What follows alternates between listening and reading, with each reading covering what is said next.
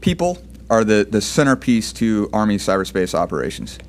We have to recruit, train, and retain an elite force, the right folks. We're doing a great job of bringing the right people in and keeping the right people.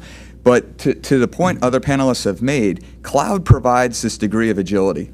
How do we develop our training mechanisms to make sure that we keep our workforce up to date with a constantly evolving IT infrastructure?